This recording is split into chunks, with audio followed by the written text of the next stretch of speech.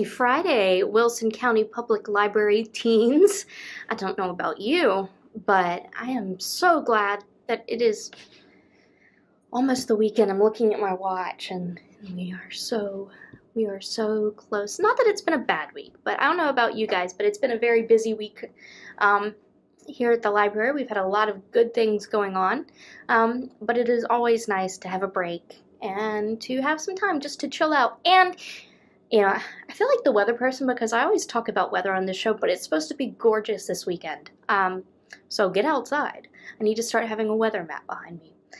Instead, I've got this beautiful backdrop behind me. I don't know if you noticed because pretty soon we're going to be coming up on summer reading, so stay tuned for updates about that.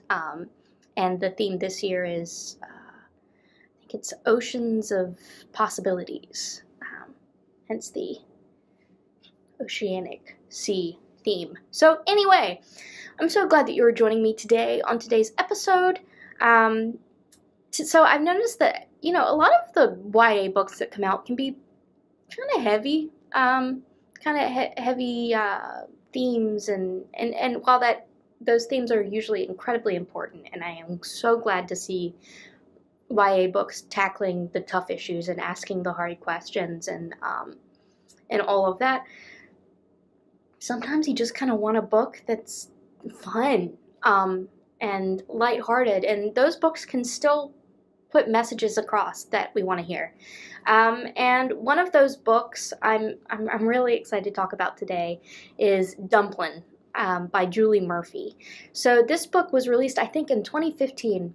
So it's been out for about what, 7 years, I guess.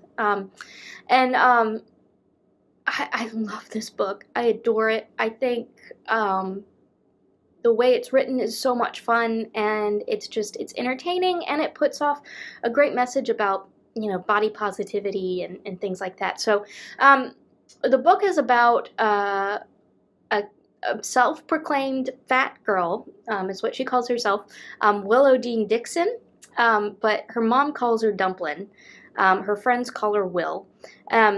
So real quick thing, her mom is a former beauty queen, and of course, you know, it kind of puts a lot of pressure on Dumplin, and she doesn't really take her very seriously. But Dumplin's always been at home in her own skin. You know, she's never felt like, you know, she's you know, any less than, I guess, or has never felt bad, and I think that is a beautiful and wonderful thing. She's got a best friend who is kind of an all-American beauty named Ellen, and so things have always kind of worked out, and she starts to take this job at a fast food restaurant and meets this kind of hunky ex-jock named Bo, and she finds herself attracted to him, and he likes her too, and she's kind of surprised by that. But she kind of starts to doubt herself with that relationship, which is not normal for her. So she decides to take back her confidence, and she enters in the Miss Clover City beauty pageant, which her mother won when she was a teenager, along with some of her friends who are kind of unlikely candidates for the show. And she's kind of showing the world that, you know, she can do and be as much as any stick-thin girl out there. And you know, through all of it, she shocks Clover City, the town she's from, and she surprises herself as well. Another really fun thing is she loves Dolly Parton. Her aunt, who you hear her talk about, who is kind of, I think she had passed away, was a huge Dolly Parton fan. Her aunt was the one who she felt like really saw her instead of her mother.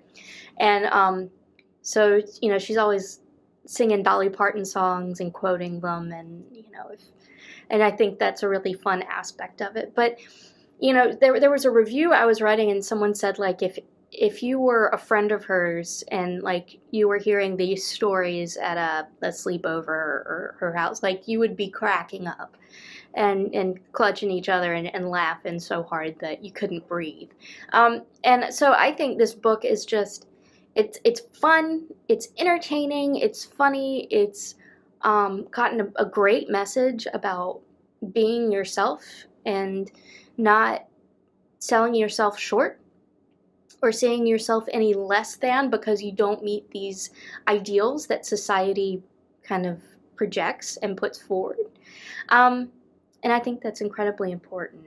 Nobody's perfect, and you don't even really know what perfect is most of the time. I don't think it's a real thing.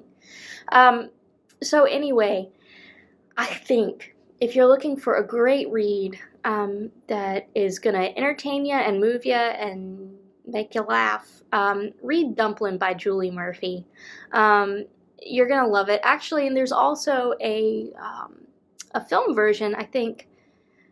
Maybe it's on Netflix, but it stars Jennifer Aniston as Dumplin's mother, and I saw that, and it was really good, and surprised me in a great way.